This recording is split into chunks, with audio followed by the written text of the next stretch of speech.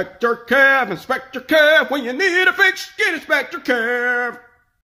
Hey, welcome to the channel. In today's episode, I have friends asking me how to sharpen the blades inside of the garbage disposal. And one easy way to do it is to use ice. So just drop your ice in there. Boop, boop, boop. Ice is going to help sharpen up the blades. You're going to put the cap on. I always like to run a little water behind it. Then just want to turn it on.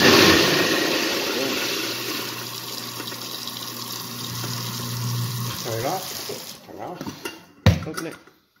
I mean, you can't see it, but your blades can be nice and sharp. This is one quick and easy way to sharpen your blades to your garbage disposal. So just give it a try if your blades are a little dull. Ice is going to help sharpen it up. Inspector Kev, when you need a fix, get Inspector Kev.